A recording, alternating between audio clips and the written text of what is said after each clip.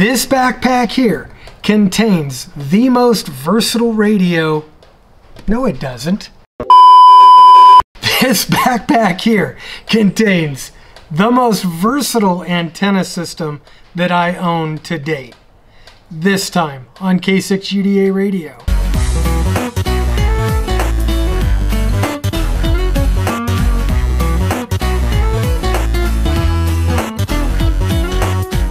Holy shit, Batman! That was a bold statement. But you know what, guys? I stand by that statement. This is truly the most versatile antenna system that I have owned to date. And we will talk about that after we talk about the new Chameleon CHA-MPAS 2.0 antenna system with all the trimmings. But first, if this is your first time on the channel or you're just lazy and you haven't done it before, please hit the subscribe button, hit the little bell notification right next to it. Let's see what else. Thumbs up on this video if you like this and you want to see more kinds of stuff like it. Oh yeah, I almost forgot. Thank you guys. We just hit 25,000 subscribers here on the channel. That is a major freaking milestone. And to say thank you, I have a couple of things in my grab bag. I'm going to send them out to a couple of guys, just random. Leave a comment below. Let me know you want in on the giveaway. I'll see what I could do. I've got these two little packages from MFJ. And I might have a couple of t-shirts or something. So do that. Thanks again. 25,000 subscribers. Let's go take a look at the CHA-MPAS in the wild. Let's say you're at the top of a mountain or the top of something. There are no trees to hang an antenna anywhere near you. Well, this is a vertical. It's a 20-foot vertical. You can, in 10-foot sections, basically, you can make it a 10-foot vertical. You can make it a 20-foot vertical. Oh, look at that. Fresh deer poop. How cool is that?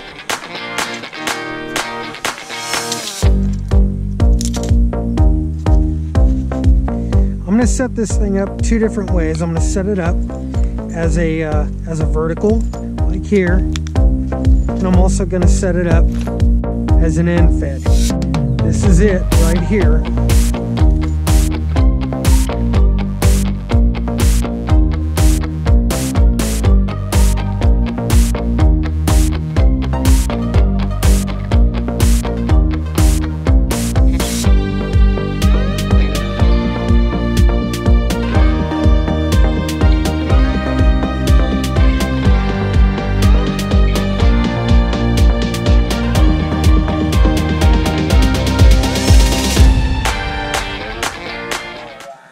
This is a very cool configuration for a mountaintop or something like that, but you're definitely going to need a tuner. So, configuration number 2 here.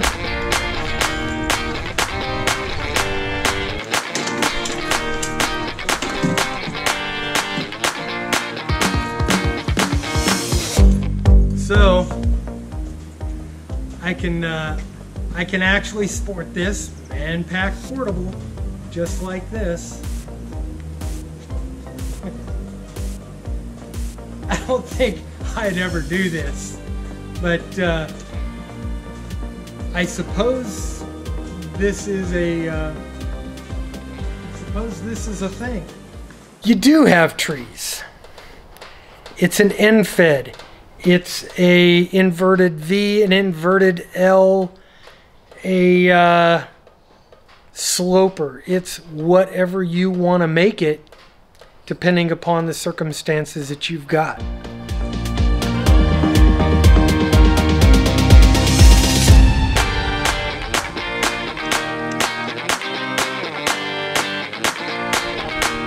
I'll run this.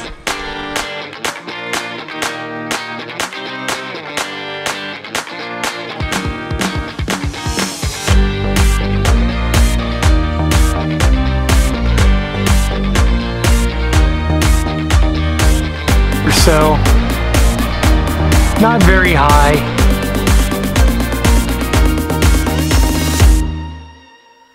So yeah, this is the heart of it. This is what makes it so versatile. Number one, this thing is rock solid. The second thing, it's a hanger. I put a wire antenna on here, hang it up from a tree, a pole, wherever I want to do, and this thing is working. Take that little guy off there. This now becomes the base of my vertical.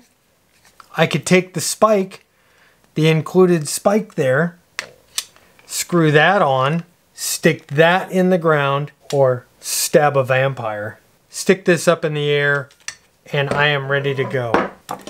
If for some reason I wanted to mount this on the back of my, say my Jeep, take a jaw mount, screw that on, and now I have a mobile antenna. Easily screw that thing back on, and now I am back to a wire antenna.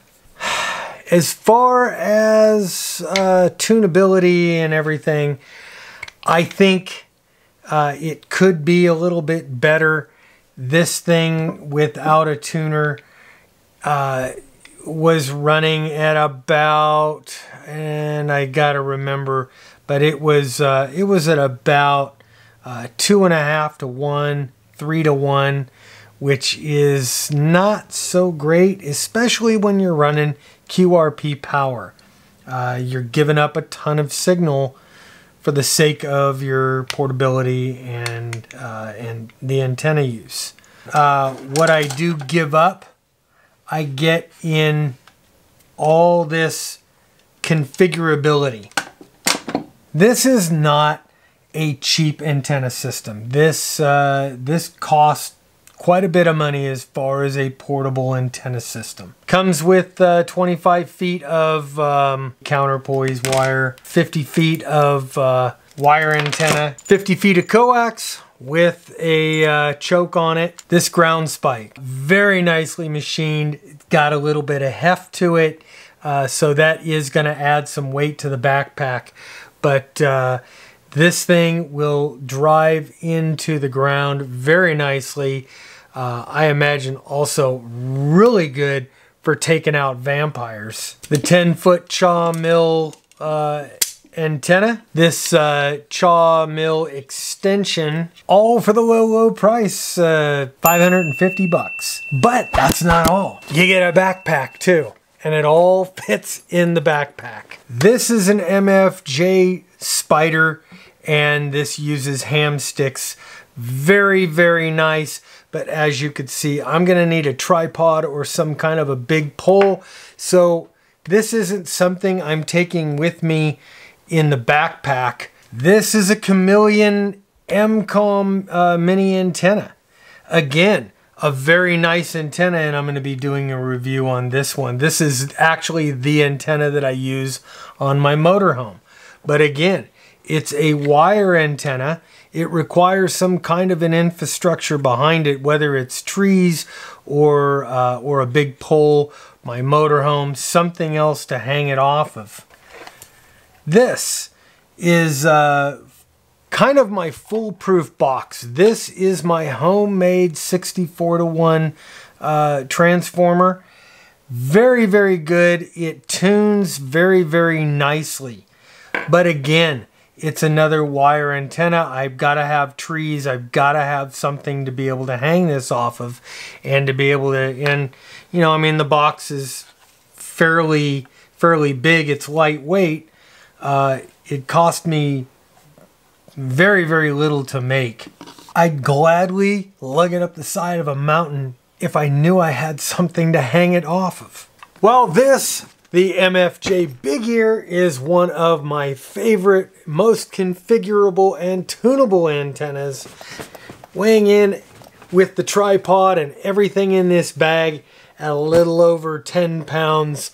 I am not lugging this anywhere that I can't drive it to. Well, this hex beam behind me here, or above me, is my favorite antenna, works the best, it is definitely not versatile. It is going to live there for the rest of its life. All right, guys, that's all I've got this time. Remember to like, subscribe, share this video, hit that little bell notification again, visit my Patreon, visit the PayPal, and throw me a buck. I don't know.